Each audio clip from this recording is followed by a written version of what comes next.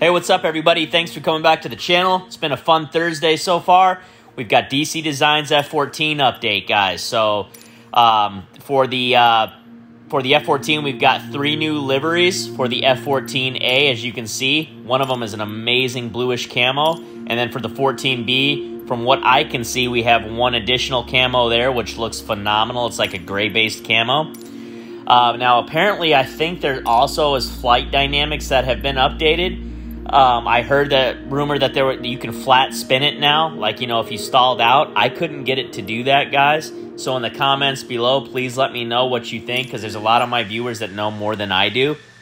But just look at this plane, guys. It's absolutely perfect, absolutely gorgeous. More liveries are always exciting, in my opinion. This thing is absolutely great. You can land it on carriers. Just a great addition.